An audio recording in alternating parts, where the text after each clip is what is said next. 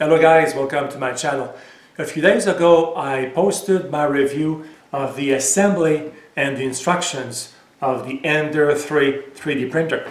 What I want to show today is the parts that you can print, that you can find on the web. I'll post the links in the video description below. So I'm going to show you the parts that you can print to kind of enhance the usability of the Ender 3D printer. So let's have a look at what these parts are.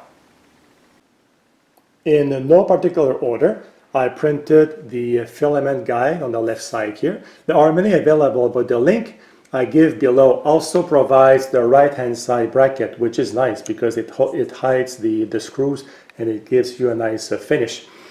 And here, again, to guide the cable, I printed the Z-axis guide here. So this will prevent wear on this expensive bracket here. So you can just reprint this if you need to.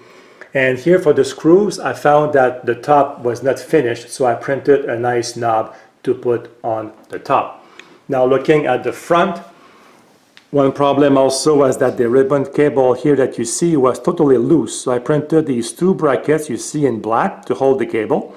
And the good thing about these brackets is that they are wide enough to hold the power cable in the back, so you can also use the same brackets over here, as you can see. I printed here this big anti-snag piece to go over here to prevent this cable to catch in here, but it's not really catching, and I find the piece a bit too big, so I may design my own here. I don't like this one very much. And finally, going back to the front, let me move here the bed away. I printed here the fan protector to prevent small pieces of plastic to get in the fan and on the board. And finally, I bought an adapter, as you can see, to go from micro SD to a regular SD card.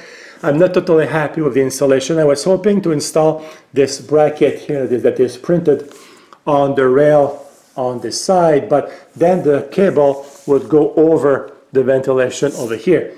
And the same if I run the cable under, it will go also over ventilation openings at the bottom.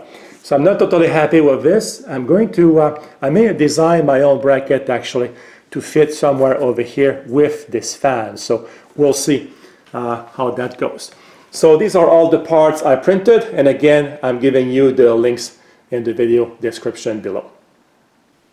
So these are the parts I printed so far. I hope it's going to help you. Like I said, I may design a couple more of my own, so we'll see how that goes. And if I do, I'll post a follow-up video. As always, if you have any questions, put them down below. I'll be happy to get back to you as soon as I can. Have a great day. Goodbye, guys.